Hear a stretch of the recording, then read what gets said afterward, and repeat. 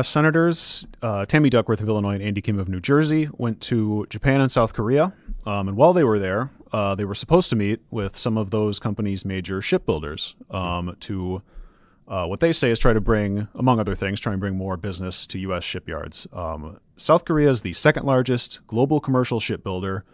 Japan is number 3, and they are both far, far behind China.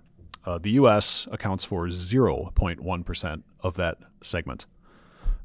These talks in particular were defense-focused, obviously with the dynamics in that region shifting quickly.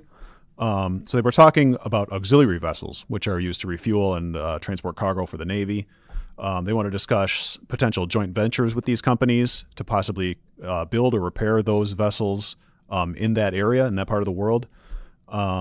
But they also noted that a couple of the South Korean companies were already in talks about building ships in the U.S. as well. Hanwha Group, I believe, acquired a Philadelphia shipyard that builds merchant mariners last year. So